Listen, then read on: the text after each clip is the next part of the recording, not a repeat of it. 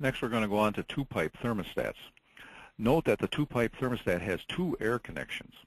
One is the main air supply without a restrictor, and the other is the output air going to the control device. The two-pipe thermostat can deliver 400 skims. This type of controller can drive larger valves and dampers with much faster response times. Wes? The word skims, just mentioned, represent a measure of air volume. In previous slide, we discussed a 0.007 diameter restrictor. A 0.007 restrictor delivers 40 skims. So simply stated, you can see that 40 versus 400 skims of a two-pipe thermostat makes it up to 10 times more effective. And it is the type of thermostat that's most commonly used today in most applications. Next slide. Okay, here are some of the different features of a two-pipe thermostat. We have an adjustable output, which is meant on the right side. We have the set point dial cam. We have a test port, and this test port you can either unscrew and screw a particular type of gauge in there, or it has a little rubber insert that you can insert a needle in. This gives you the output pressure. We have the bimetal element and lid, the control port, and then we have the sensitivity slider. All these things are used to change the different functions that you need or to adjust to your particular application, and they must be calibrated for your application. Wes? Calibrating thermostats across all the manufacturer involves certain common things. The first thing would be to set the throttling range. Typically, in an application of a room thermostat, we set these throttling ranges between 3 and 4 degrees. Secondly, we'd insert a test needle to the test port of the thermostat, and that would be connected to a simple 1.5-inch, 30-pound gauge. This test port that we're looking at, that's the pressure between the thermostat and the final control device, being the valve or damper. Next, you would turn the set point knob to whatever the ambient temperature is where the thermostat is located. Typically, we use 70 degrees as a reference. Next, turn the calibration screw to decrease that output pressure to 0 psi. You then turn the exact same set screw in the opposite direction to increase it to 8 psi, and you leave it at 8 psi. Next, you would manipulate the set point dial from 68 degrees to 72 degrees. That's 2 degrees above and 2 degrees below the ambient temperature.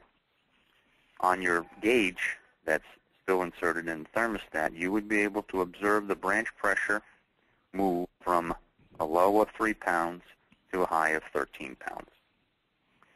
A proper field calibration would also include observing the final control device, the damper or the valve, and you should see that with the action on the thermostat stroke from full open to full closed. I'd issue a note of caution here that manipulating the set point simulates a temperature change in the opposite direction. For example, a direct-acting thermostat raising the set point from 70 to 72 will cause a drop in the branch line pressure because raising the set point simulates a temperature fall, not a temperature rise. If you're confused at all about this, you can, what I call, breathe heavy and closely on the bimetal, or use artificial heat like a handheld hairdryer to simulate an ambient temperature rise, and you can observe the output pressure action on your test gauge. Use the same method if you're unsure if you've got a direct or reverse acting thermostat, and the resultant pressure would tell you whether it's working in a direct or reverse action on temperature rise. Next. Now, the first picture showed you a single controlled temperature thermostat. This is a dual thermostat. This controls at 2 different temperatures. The thermostat operates at 15 pounds, typically for a daytime setting, and then at night the supply pressure is converted to 20 pounds, which switches the thing internally to the second bimetal strip. These are adjusted for different pressures. Typically a daytime thermostat in the northern climate would be set for 68 to 70 degrees, and at nighttime it would be set for, let's say, 58 to 60 degrees, usually a 10-degree difference. And so you have two different adjustments here.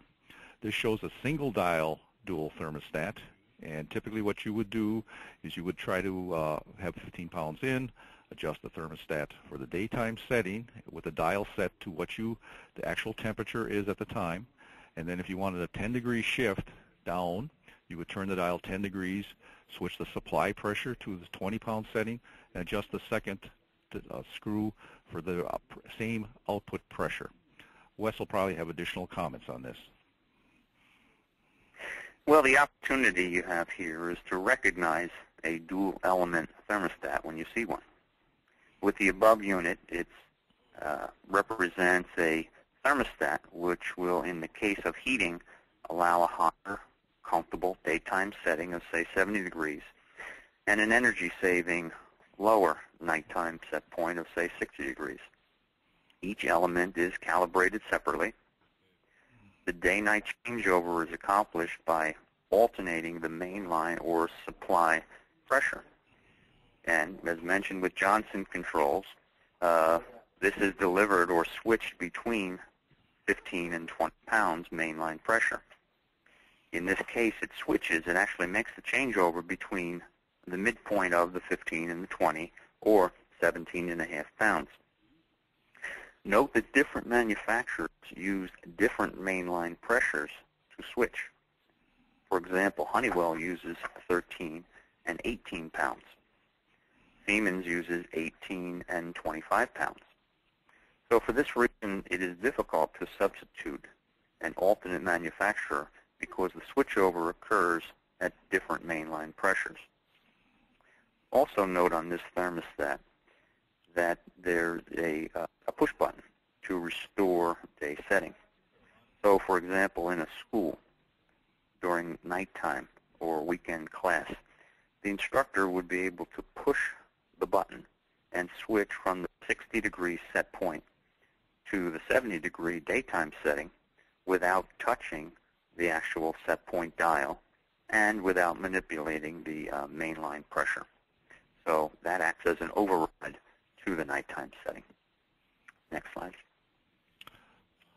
We're going to show you now a second type of temperature-controlled thermostat.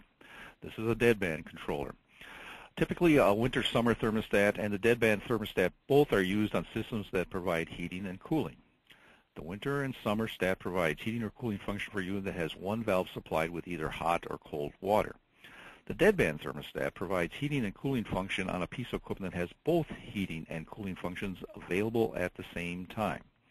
In the above example, the thermostat is controlling a normally open heating valve with a 3 to 6 psi spring range and a normally closed cooling valve with a 9 to 13 psi spring range. On an increase in temperatures, the sequence will cause the heating valve to throttle down and finally close. There will be a deadband between the 6 psi closing point of the heating valve and the 9 psi opening of the cooling valve. This sequence can be controlled by a direct-acting single-function thermostat. The drawback of controlling with a single-function stat is that the deadband between heating and cooling would be very limited. The deadband thermostat has two bimetals, both with the same action. There are two separate set point dials to select the heating and cooling set points. Wes? The definition of deadband is the difference between the temperature where the heating stops and the cooling begins.